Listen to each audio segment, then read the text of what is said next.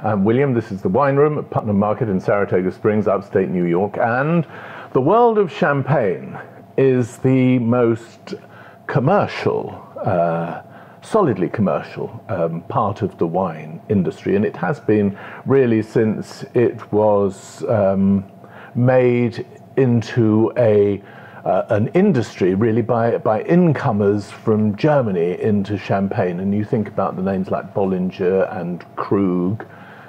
And ever since then, there's been a constant desire to innovate and a constant desire to try to continue to separate the sparkling wines from Champagne from sparkling wines anywhere else. And recently, Louis Roederer, the house which is famous for producing Cristal, which was produced for the Russian market, and specifically for the Tsar of Russia.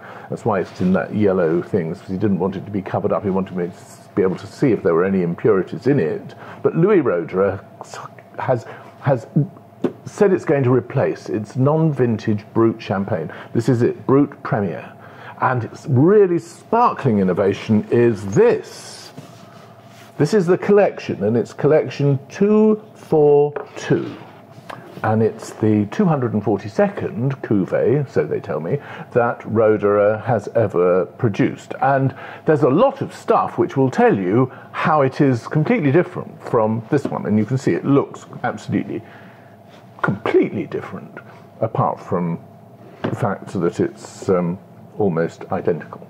Though this one, of course, is slightly taller than this one, and so if height is one of the things that you like in your champagne, then you probably prefer this one. This one's a little dumpy by comparison.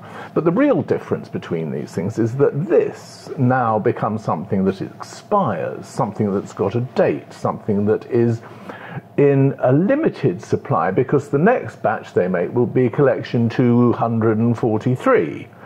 And that makes it special in a way that this, which didn't change from year to year, is not so much, which is why this is $80 and this is $55.